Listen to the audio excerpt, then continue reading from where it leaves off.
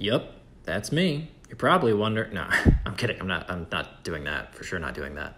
Futurama again. I wanted to do the ship last time. I couldn't find a way to do it, obviously, and it works better here. So boom, we're doing it. And it's in a Thomas Kincaid print that is worth $250,000, according to a lot of people who comment. So lucky me, I've ruined it. And I paint different, guys. I started painting different because of you. Critique, it matters. You critique my paintings unsolicited. I'm glad I didn't have to pay for that, but jokes aside, I do listen. You give me some advice on how I can be better, and my first instinct is to get furious and take it out on the people I love the most, but then I internalize it.